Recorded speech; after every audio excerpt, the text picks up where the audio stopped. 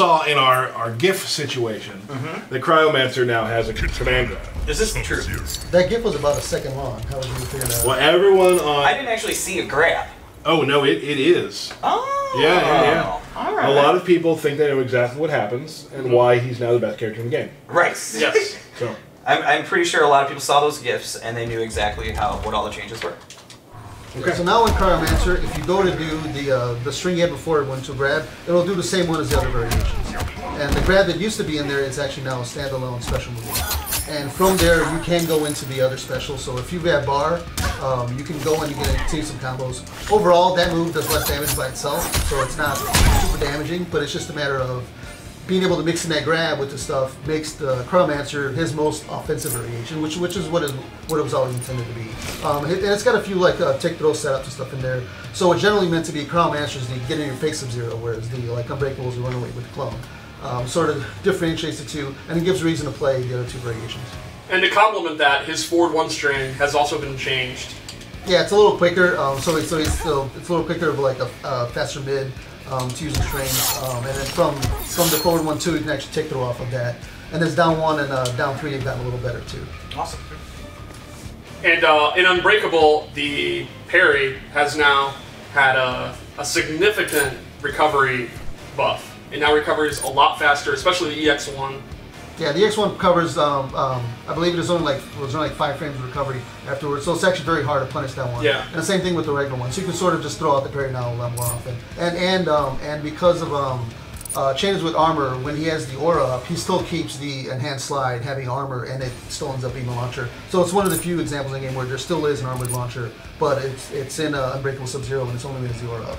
And I think that's a good example of what Ed was saying, where Paulo wanted to be careful about buffing some of the mid-tier or the lesser-used characters, because when you bring the top tier down, or when you change the mechanics of the game, what used to be average becomes exceptional.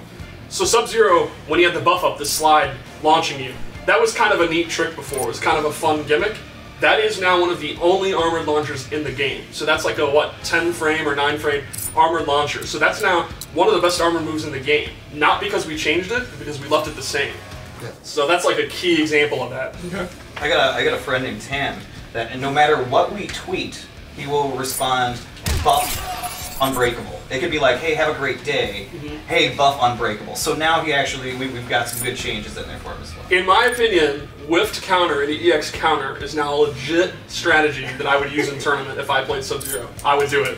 Awesome. Speaking of somebody you did play in tournament, Katana, her back 2 is sped up to be 18 frames instead of 25. It still only does a little damage and knocks you down, so it's it's not the greatest overhead in the world, but it's probably unreactable now, so that's a really nice buff for her.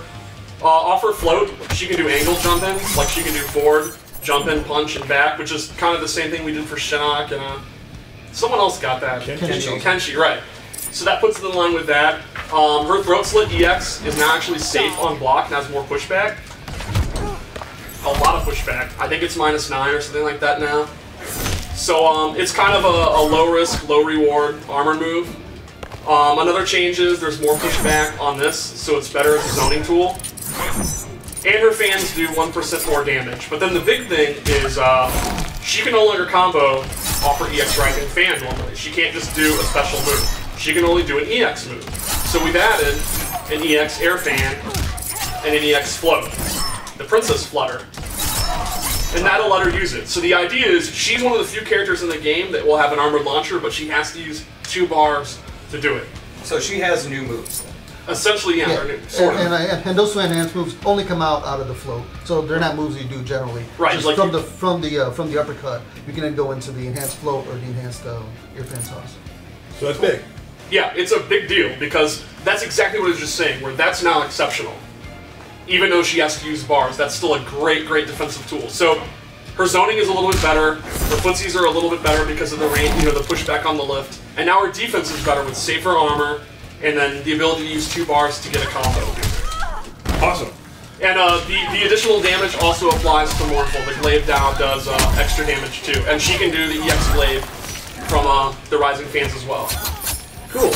Excellent. We want to take a quick break to handle a technical issue real quickly. We hit the starting soon